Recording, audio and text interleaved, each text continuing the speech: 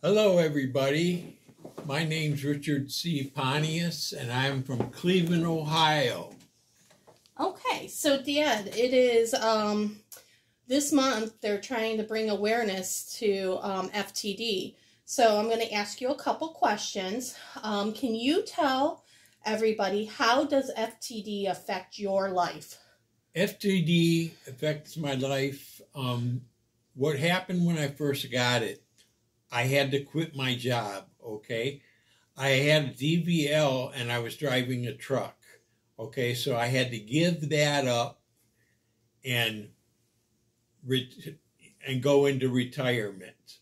How old are you, Dad? Can you tell us? I am 64. So he was affected. He was diagnosed with FTD right before he turned 60. So he's had it for 4 years.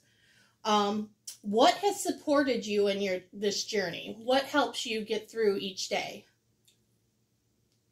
What do you do to help get through it? I help around the house. I do things like taking care of the cats, taking care of the dog. I take care of I have 4 parakeets. Right. I take care of them. I have 2 cats, which I take care of. Other than that, to pass my time of day, I kind of binge on Netflix. I don't mean to shut myself out, but that keeps me occupied and out of trouble. Yeah, very good. And then what gives you hope for the future?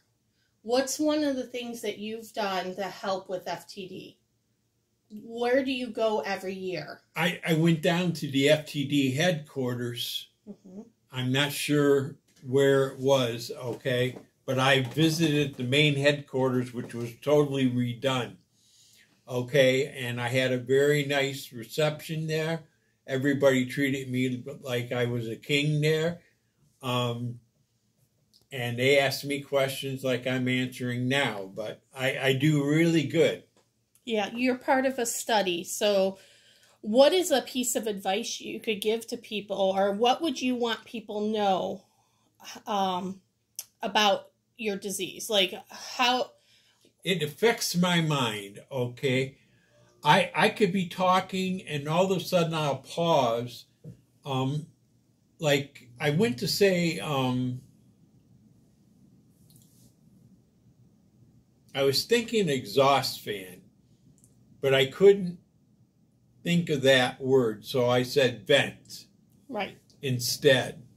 Sometimes I'll say vent, sometimes I'll say exhaust fan.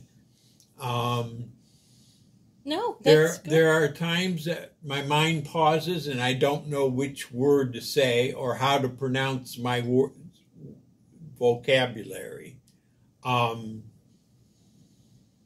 No, I think you did a great job describing it, because that's what people kind of need to know. Right.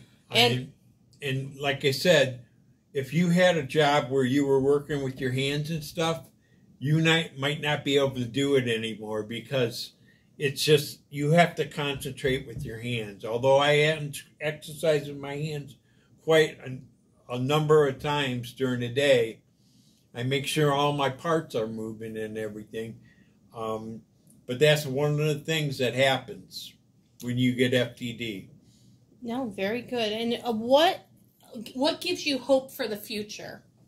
I hope they find a cure, okay? Not that I'm hampered in any way. I'm very positive in my attitude and everything. But I hope one day they find a cure, okay? I don't know.